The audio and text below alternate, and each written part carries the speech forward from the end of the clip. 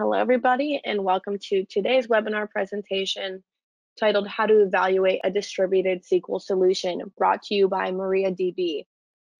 Before we get started, and while we're waiting for some people to hop over from previous meetings and whatnot, we do have a poll for you that we're interested in your responses. It should be showing on your screen now. If you could take a second to respond to this, that would be lovely, and we'll go ahead and get started with the presentation in a minute or two here. I would like to introduce you to our presenter today, Andrew C. Oliver. Andrew has been hacking databases since age 10 and coding since age 8. He founded the open source project Apache POI and was an early hand at JBoss Incorporated. He writes a column for InfoWorld and lives with his family in a big old Victorian house in Savannah. I'd like to do a quick sound check for Andrew. So Andrew, go ahead and say hello to our audience. And audience, let me know if you can hear him. Hey everyone, how's it going today? Perfect. It looks like we're good to go on your end, Andrew. And we're going to go ahead and end this poll here. So thank you for your responses. And would we like to see the responses now, Andrew? Yeah, let's do it. Okay. Well, as you can see, quite a few of you are in exactly the right place. If you're not sure what distributed SQL is, or you are researching it, or you already have plans to use it, then this is a great place for you. Or if you're using one and wondering if you should be using another, this will give you some ideas on what to look for. Thanks, everyone. All right. So today we're going to talk, as mentioned, how to evaluate a distributed SQL solution. We'll talk about what distributed SQL is. We'll talk about distributed SQL use cases, key features, evaluation criteria. We'll talk a little bit about what you should do when designing a POC, and more particularly what you should not do. And then we'll talk about some of the cost considerations. So first off, if you think about a traditional relational database, you've got queries executed on one node. So on the left, I've got your typical topology, a read-write only node. You've got one server. You go to the server. If you're over the age of 30 or 35 or so, then this probably is how you started out in your professional career. Usually you end up saying, okay, I either need more availability, or I have exceeded the capacity for reads or what have you. So traditional relational databases, you end up then still running all the queries on one node at a time. You replicate on write. You might have some nodes that are dedicated to read-write and some are read-only. One of the problems with this, though, is that 1 + 1 does not equal 2. So 1 + 1 equals 1.8, 2 + 1 equals 2.5, and so on and so forth. Because when you add more nodes, you don't double the capacity of the system, especially in terms of writes. So this doesn't scale all that well, but it's rather low latency. So if you hit these, if you do a simple key value lookup, it's one hop to the best latencies over on the left hand side. Well, the best latencies on your laptop. Who am I kidding? But the best latencies over there on the left hand side with one read write node, no load balancer, no hops. You go direct to the database. If it's not busy, then that's the fastest you could get, right? Distributed SQL queries can be executed on any node. Writes are executed on more than one node, and a lot of distributed SQL databases are able to parallelize and push down queries and what have you. So writes are executed on more than one node. It offers linear scalability. So if I add one, you start with 3, but if I double the capacity of the system, or if I double the number of VMs, nodes, containers, whatever on the system, I double the performance of the system. The architecture is inherently scalable. Transaction coordination is required because writes are done on at least 2 nodes. transactions have to be coordinated. And in order to balance the load and make this more scalable, tables are partitioned. So you see here with, I'm not sure whether you see on this GoToMeeting my mouse pointer, but on the left-hand side, you see the node 1, you see table 1, partition 1, and it's being replicated. You've got table 1, partition 1, replica 2. So you end up with at least one copy of all the data for availability reasons, so I can lose node 1 and that's fine. But this takes transaction coordination. You have to make sure the write happened on both of those nodes. This happens automatically, of course, but when you have a transaction and a write happens, the transaction is essentially distributed. This architecture inherently has higher latency than the traditional database because we've already got more hops, right? We've got a load balancer. We've got to do writes on at least 2 nodes. If you read on, say, node 5 data that's actually on node 1, then it's got to go find, it's got to go get that data. So in essence, this has higher latency but scales linearly.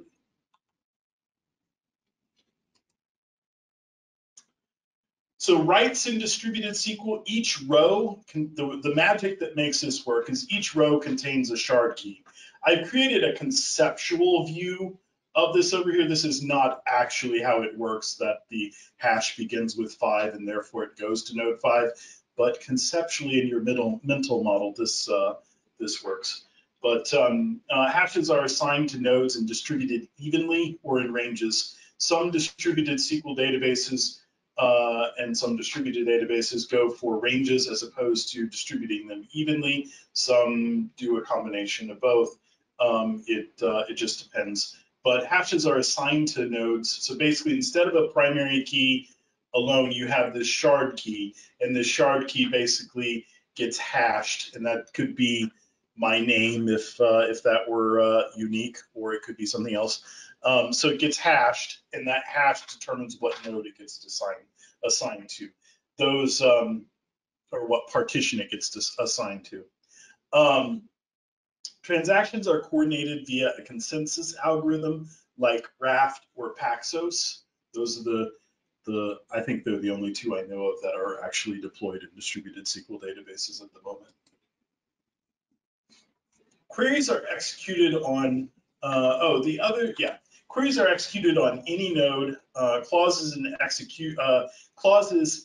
can be executed and distributed. So in this case, and this isn't in every distributed SQL database, but most of them can do this sort of clause push down. So here I'm doing this this is a Northwind database kind of select from orders with order line items and what have you. So orders with their line items, and then I want orders from Georgia of product number 4, whatever that means. So I end up pushing down, hey, give me every order from state of Georgia, ends up pulling from a couple different nodes. So here I've got table 1, partition 1, and partition 2. So I've got matching rows potentially from both of those. So I end up parallelizing this read, if that makes sense. So if I've got 4 partitions and each of those has a replica, I could potentially pull from rows from 8 nodes all at the same time, kind of maximizing my resources. I can also push down that I want my order line items and potentially execute that in parallel based on some criteria. So SQL pushdown allows me to parallelize things. Partitions allow me to parallelize things. I can really kind of distribute my workload in a way that I can't with a traditional relational database. So we all went on this long trip where we were told that relational databases don't scale, so we all have to go to this. Initially, some of the first ones were key value stores, and then document databases.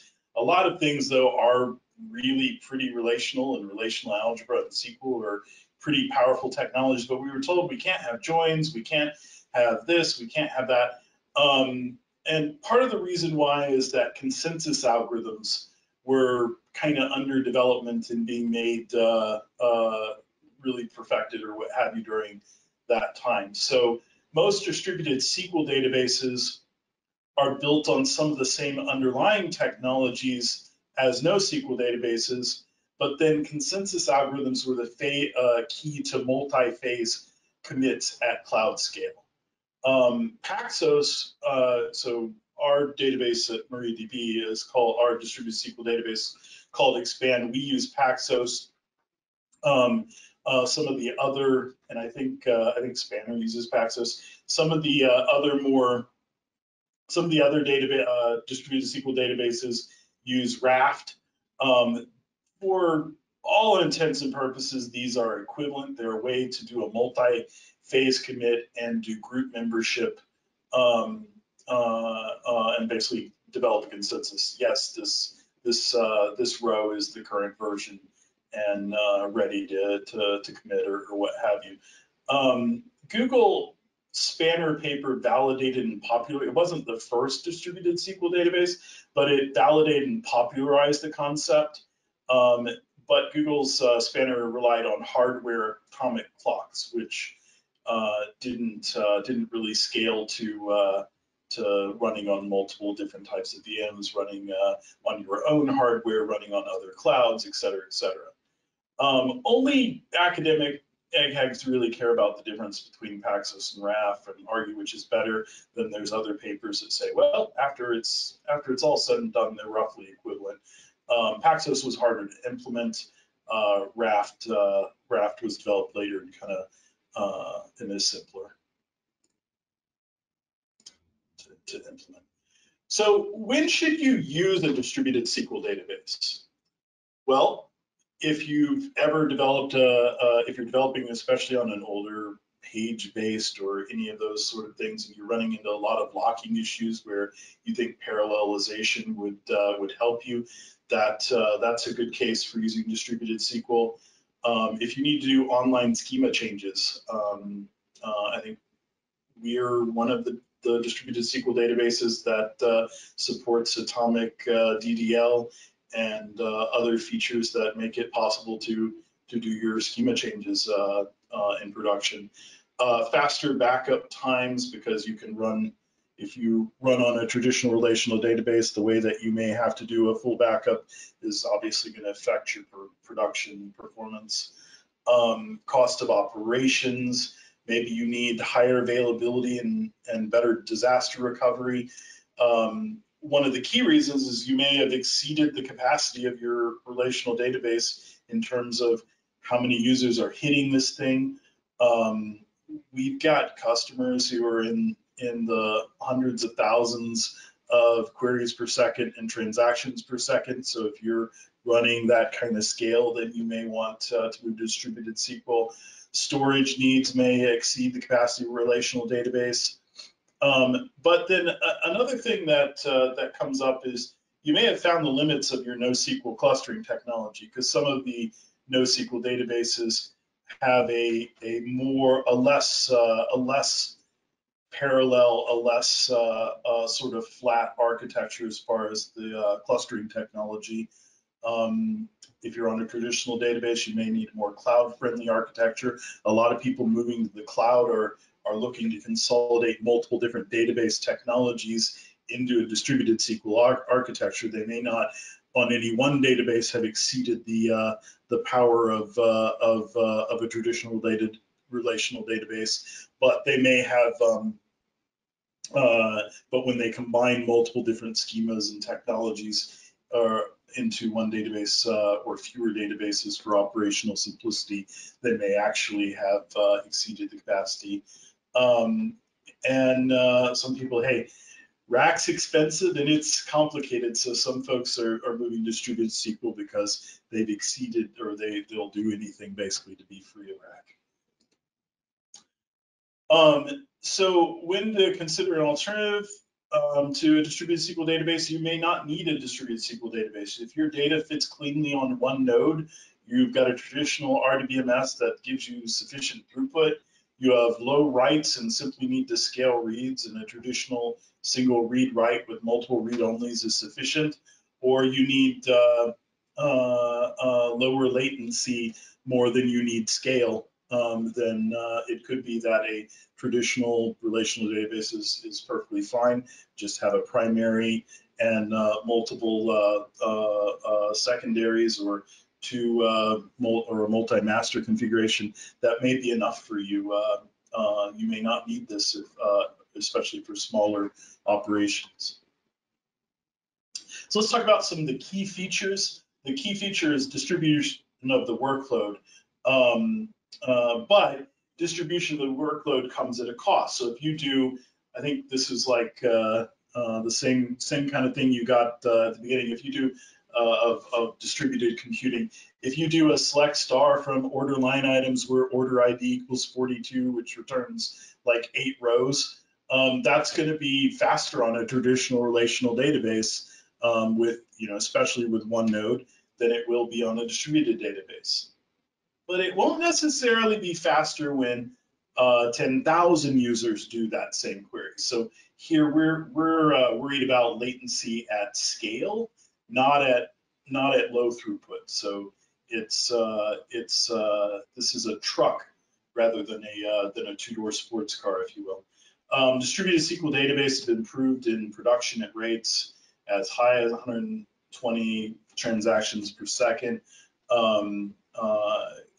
So really look at your throughput, look at your latency requirements, and that sort of thing. The second thing is elasticity. So adding a node and scaling out is a nice trip, but removing one is an even better trick, especially 2020, where we had times where people hit everything at once and then we're gone 2 days later, right? So workloads scale out, but they also scale back. What you need if you're in retail on Cyber Monday may not be what you need 2 weeks later. So you may want to scale back the number of nodes, and distributed SQL architectures tolerate that well. Consistency, if this were all about scale, or if this were all about scale, then you might just use a key value store. But systems of record require true consistency. So part of the distributed SQL interest at the moment is when we first moved to some distributed databases, especially in the distributed databases, what we were really focused on was scale, and we were focused on a certain type of system where we had high customer volume or high number of people hitting it. But in a lot of cases, gee, if you're a social, some of the first ones were developed by social networks. If you're a social network and maybe somebody doesn't see a consistent profile update until the next time they refresh, big deal. But systems of record are now moving to the cloud, and as we move systems of record to the cloud, and the data volumes for the systems of record are getting larger, now we need a different kind of database that provides true consistency. Some databases say, okay, we added ACID transactions, and then there's a big asterisk by it, and it tells you to never use it, and et cetera, et cetera. Or if you have used it, you start to realize it's not the same thing as you were used to on a MySQL, MariaDB, Oracle, whatever, that you need something a little bit more consistent. And the consistency in distributed SQL databases should be on par with traditional relational databases. SQL support, so by definition, all distributed SQL databases support the SQL query language, otherwise it's not a distributed SQL database. They differ in terms of dialect and overall compatibility. Some of the distributed SQL databases are PostgreSQL based. I'm from MariaDB, so obviously ours is MariaDB MySQL compatible, but we've also added compatibility with Oracle PL SQL type stuff. So there's a compatibility mode where you can also run some of your Oracle stuff with few, if any, changes. High availability is obviously one of the most important parts, and cluster sizes start at 3 as a result. So you're not going to deploy a distributed SQL database with 1 node or 2 nodes, obviously. So tables are sliced up into partitions. Partitions are replicated to at least 1 node. That's your replication factor. And then some databases are zone aware. So they ensure the replicas are in another availability zone, or if you're running on premise, you might say that's rack aware. Backups can occur online and in parallel. Cross data center and regional replication is usually asynchronous with relaxed consistency. Some of the distributed SQL databases advertise that they can do consistency across geographic regions. This is sort of an edge case. This is probably not something you're going to do for very many data sets because it's an edge use case, meaning if I'm in the UK and I'm updating, dealing with my orders, my data, I don't really want to be redirected to the US and do it there at the same time. And if so, I'm probably going to work on a different data set. I don't need to coordinate transactions between it. And generally, if I fail over, then I've got bigger problems than the consistency of that data set. So it tends to be a rare and edge case. It's an advertising feature. Generally, you're not actually going to use it. You're going to do relaxed consistency and traditional like WAN style replication across zones. Why? Or sorry, across regions. Why? Because the latency would require that every transaction commit be coordinated across those geographic regions. So it's possible, it's just not a good idea. Evaluation criteria, all distributed SQL vendors claim to have a DBAS, but not all of them are available in production yet. Many organizations run private clouds for security or due to network latency. Some are both public and private. And then most organizations are multi-cloud. So one of the things that you want to look at is, does this, if you want a distributed SQL in a database as a service, do they have real customers in production yet?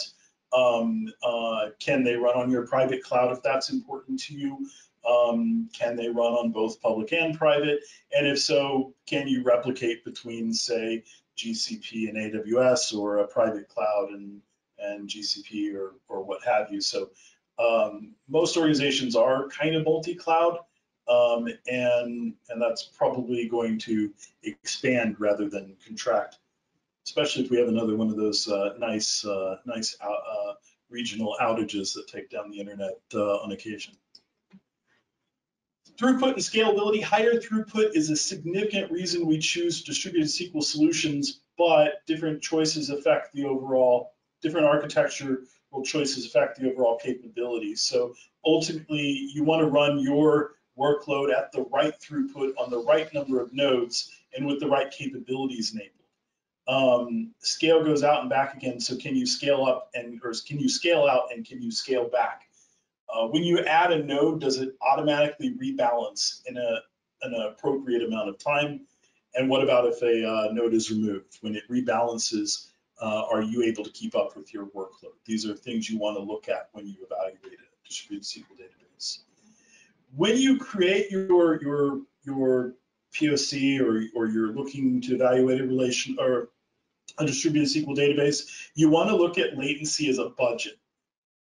If you just say, oh, when I run a single query that returns 8 rows, is my newfangled distributed SQL database faster than my MariaDB that runs on my laptop? Well, the answer is no. Not for one user, one query, small data set. The traditional database will be faster. But we want to look at latency as budget because we're really concerned about what about when 1,000 users, 10,000 users do it? Can we keep up with this workload? What about when it's more complex queries or writes and what have you?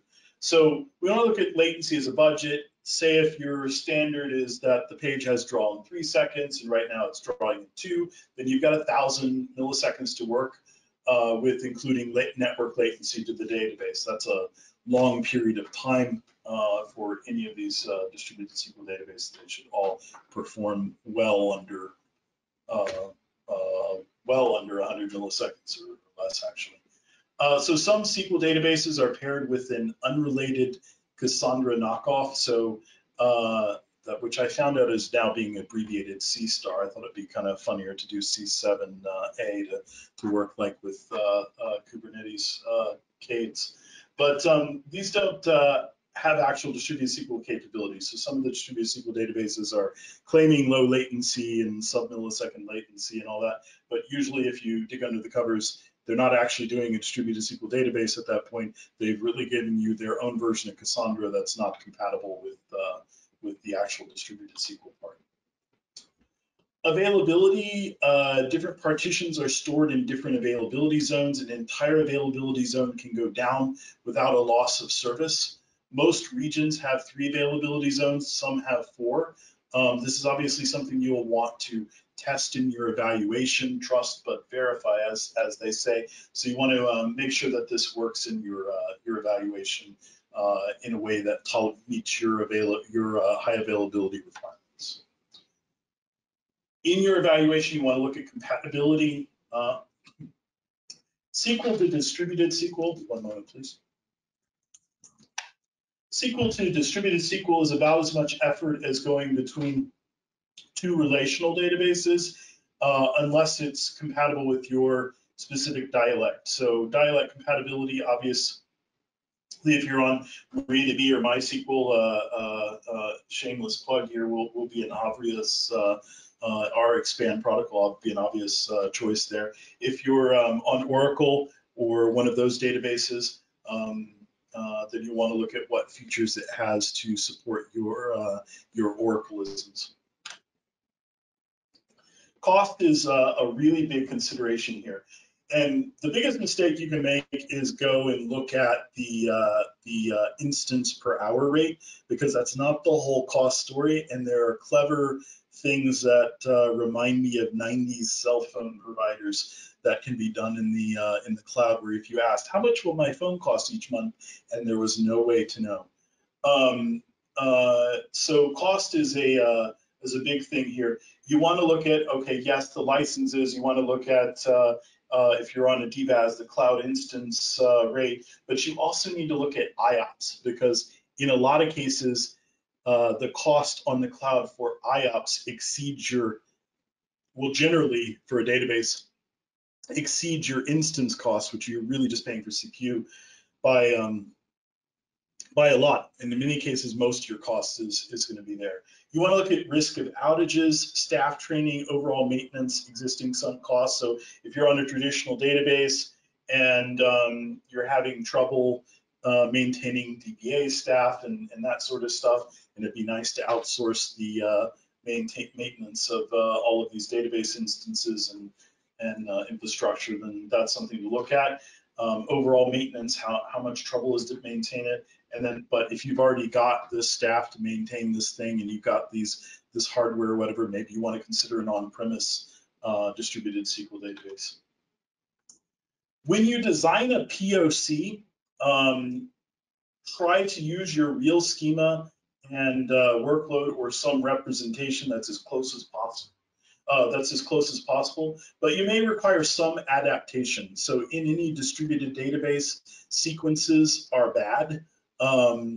If you don't have to use a sequence, if you can use an auto-generated key or a natural key, that'll give you higher performance. A sequence goes down to a mutex at some point, so somewhere thread's going to get synchronized.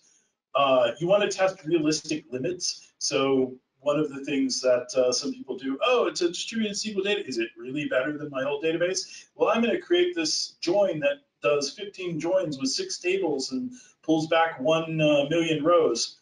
That's not a realistic test of your regular workload in most cases. So you don't want to test that. You want to test, can it run your regular workload at a latency you expect, at a scale you expect, or at a scale that meets your needs.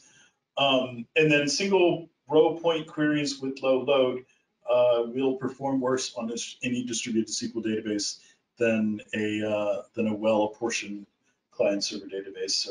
So that shouldn't be part of your POC. And then set a realistic sustained latency requirement to meet at various expected loads, like 20 if you're doing, a lot of just single row queries or whatever, 20 milliseconds would be a reasonable sustained latency requirement at various loads. Look at it a holistic budget, but set yourself a reasonable sustained latency requirement. Other things to consider is that most of these distributed SQL databases are paired with other things. And part of this is we are kind of moving to an era where we had general databases. Most people who bought Oracle or used Oracle back in the 90s or the early 2000s used it for quote unquote everything. They used it for analytics. They used it for transactions. They used it for all their requirements. And then we moved to this polyglot persistence era, right tool for the right job, but we don't really need duplicate hardware, and our workloads are not evenly distributed and what have you. So in a lot of cases, these are paired with other things. Some of these support smart transactions, so they'll support a hybrid transaction. We called it HTAP for a while. The analysts are renaming this, but it was called HTAP, hybrid transaction analytical processing for a while. We call it smart transactions. So this is, think about if you're doing that Northwind database and order management system or something, you might also on one page, on the same page, show what your past orders look like. That's a semi-analytical query, not a pure transactional query. And you can, in some cases, pair those together. A big thing you should look at is load balancing. So it's not strictly part of the distributed SQL database, but how is load done? And what happens to in-flight transactions? So in some of these, the answer is the client has to be smart enough in the event of a failure to replay the transactions that failed. In some of these cases, there's a load balancer that's paired with the distributed SQL database that's able to replay transactions. Also, is the load balancer itself high availability? You might have no single point of failure in the database, but the load balancer might. Some use smart proxies or other tricks to rely on the client to know who to talk to. All of these schemes tend to fail at some type of outage. For instance, you might lose a zone, or you might lose a region, and all of the nodes that the client knew how to contact in the smart proxy might be lost. IOP budgeting is a big thing you should consider. On one hand, you might want to maximize scale and just say, hey, Amazon or Google, or Azure, here's my wallet, just take what you need.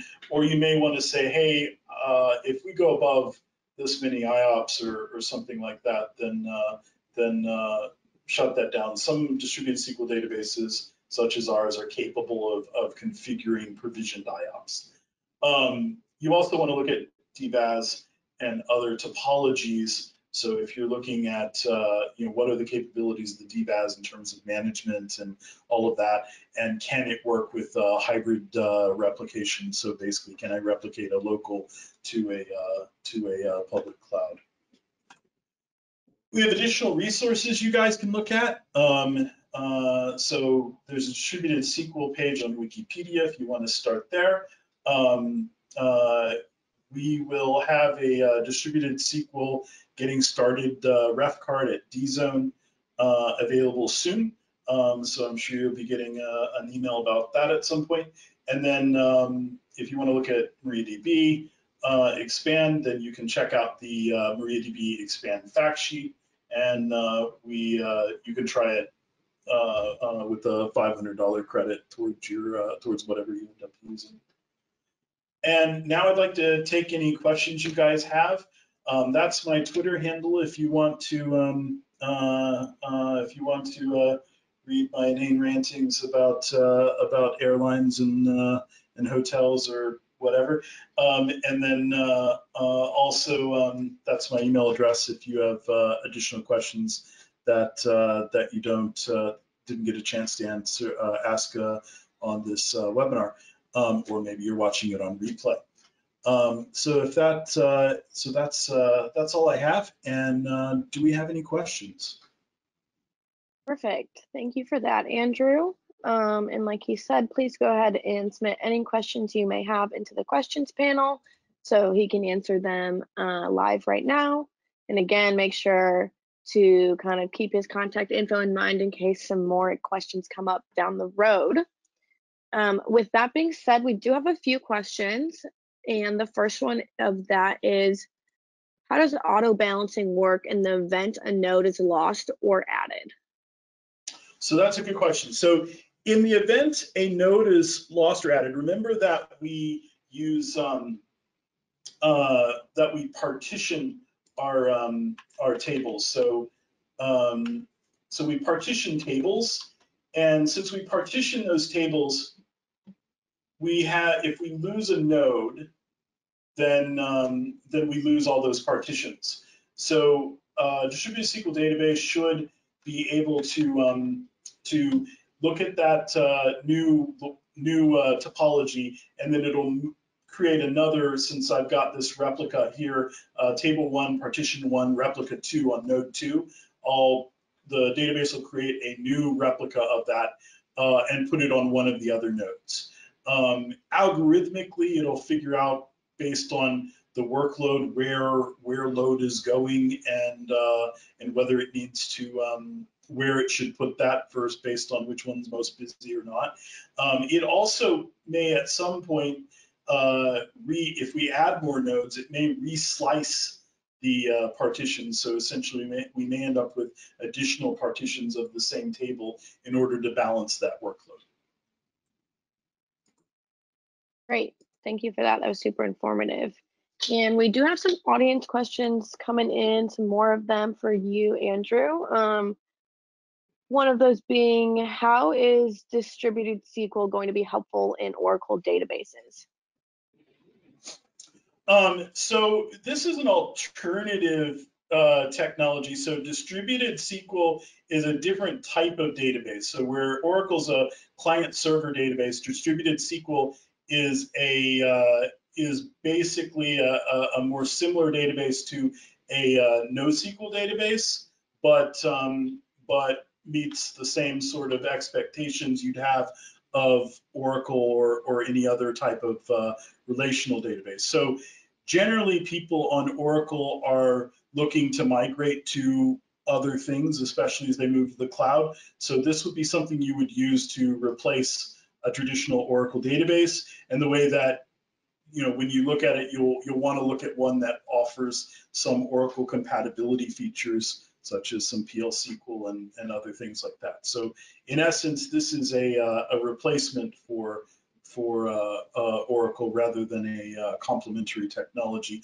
Although some people are basically moving some of their workload to distributed SQL and then complementing it, especially if they've got a lot of PL SQL and complicated proprietary stuff that they use on Oracle. Then they're moving some stuff to distributed SQL and then running some stuff on Oracle. Nice, thank you for that clarification. It was very detailed, and I'm sure our audience member appreciated that.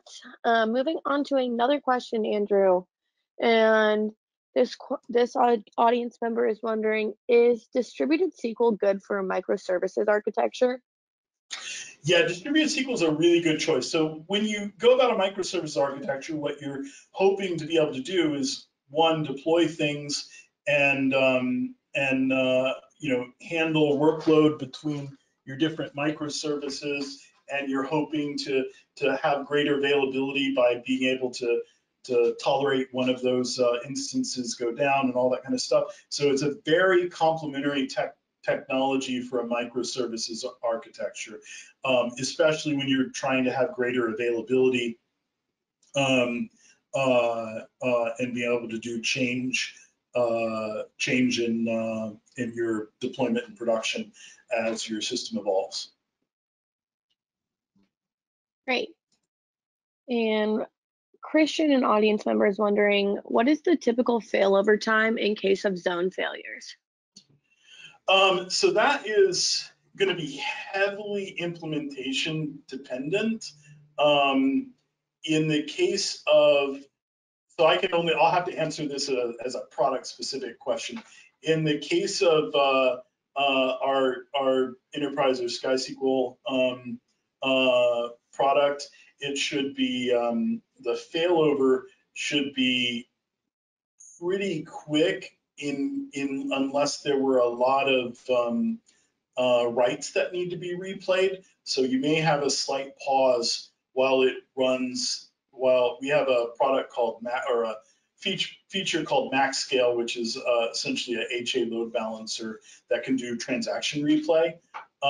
So if you have that turned on, then you'll have to wait for the inbound transactions to be replayed. You won't notice this other than it'll be a slight delay. This should be something measured usually in milliseconds, unless you know, had a lot of inbound transactions or whatever that had to be replayed. So this should be measured in milliseconds. Could be seconds if you have a lot of transactions being replayed. Good to know that it will definitely be a short failover time. Okay, yeah. Let's jump into another one.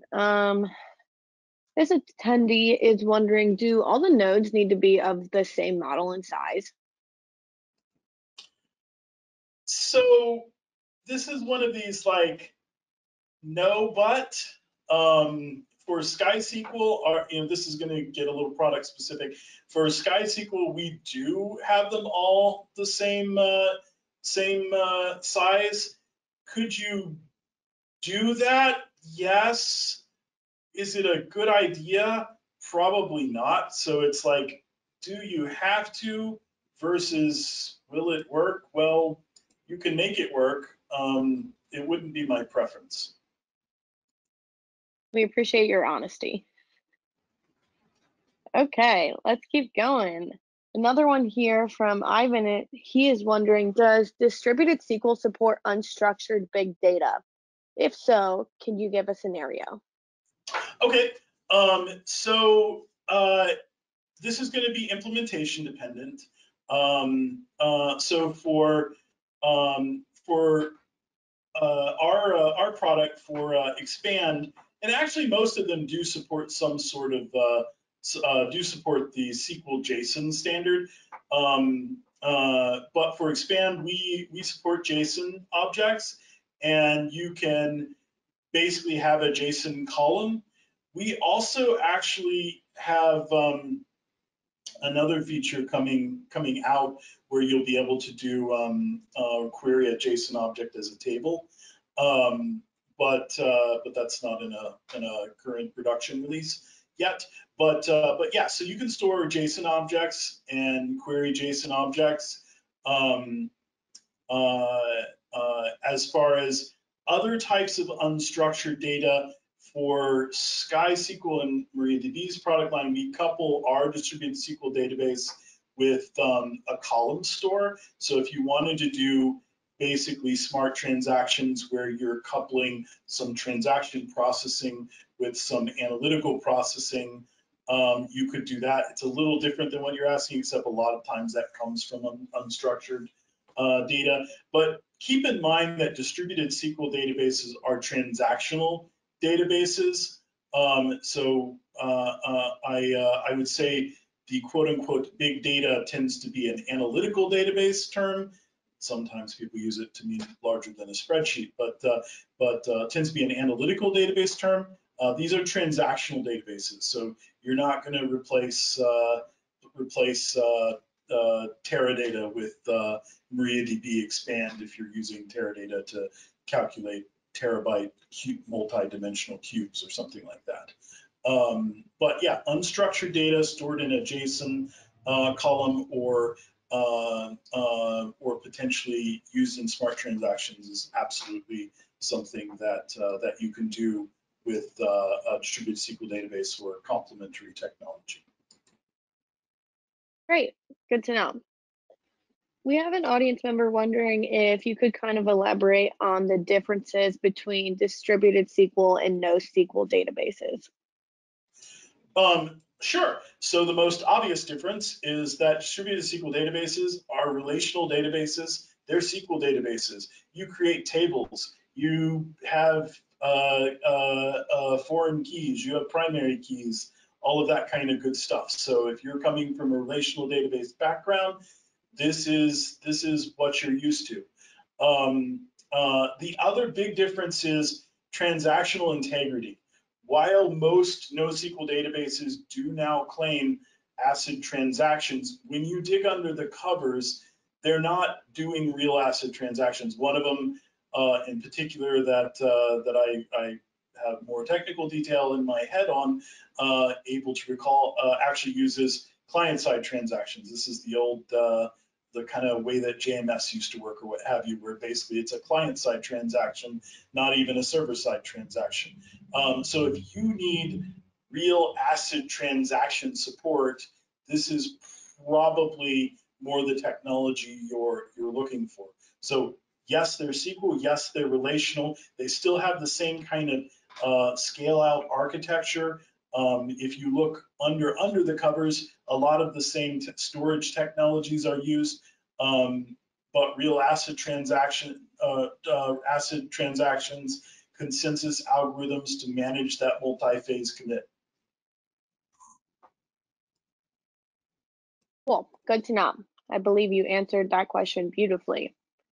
Okay, we do have a good like 5 more questions here for you, so let's just keep on going.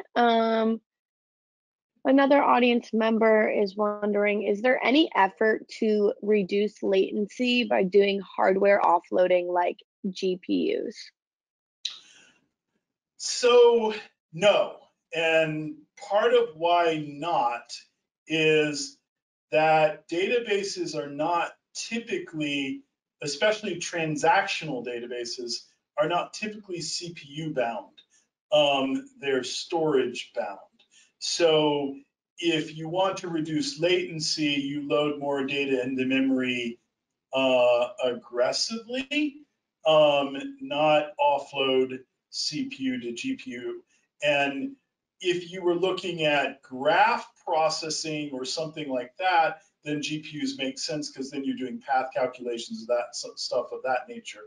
But in this particular case, I'm not a real hardware geek, but I'm not clear on how that would address the main latency issue. The main latency issue in this sort of technology comes the fact that we've got extra network hops, and then we have to do transaction coordination, offloading the CPU, which is not where that's happening, to GPU wouldn't actually reduce latency.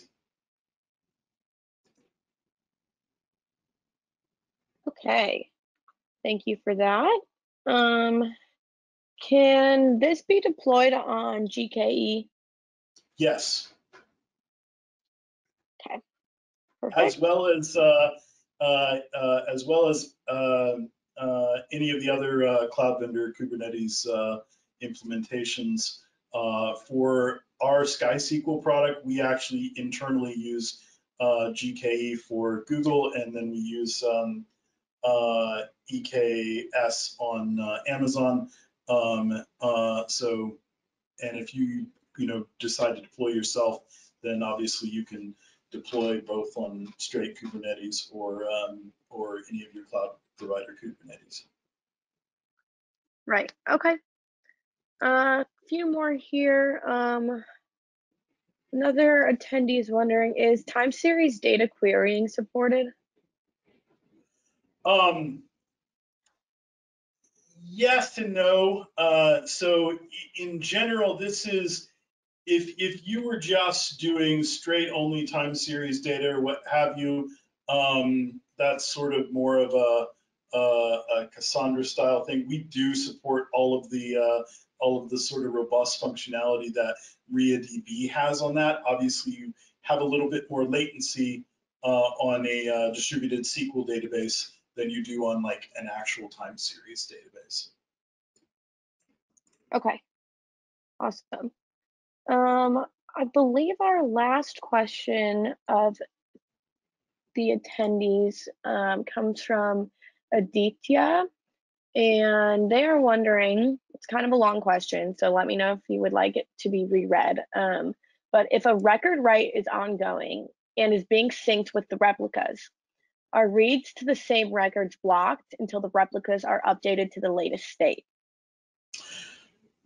So the record write is yes.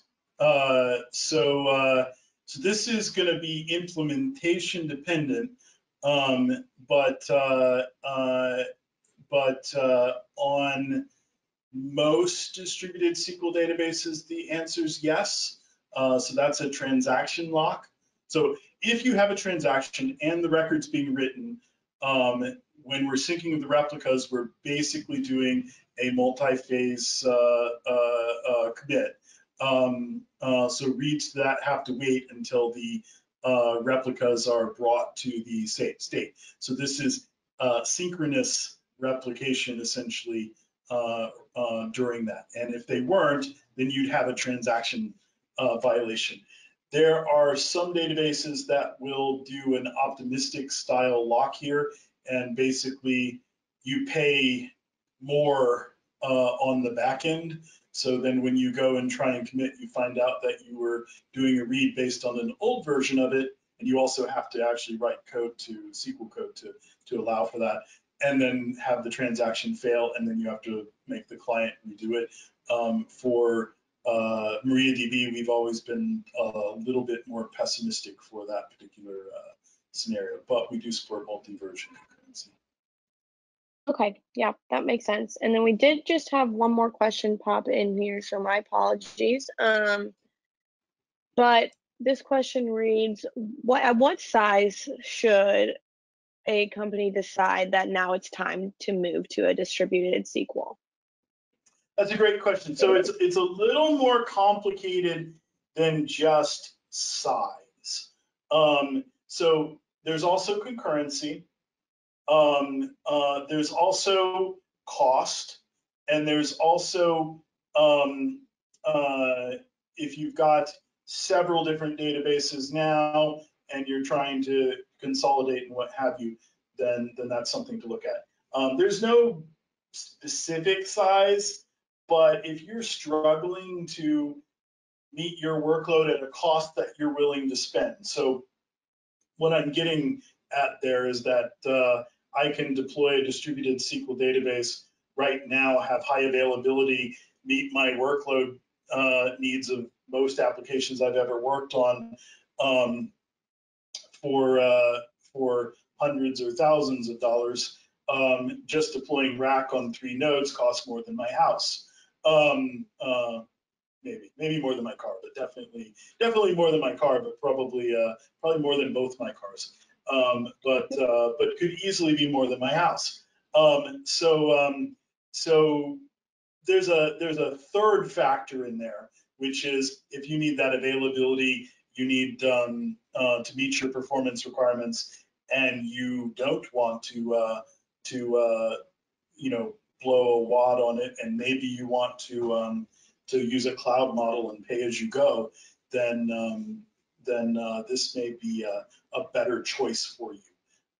So there's no like, oh gee, my database is now 500 gigabytes. I'll go distributed SQL.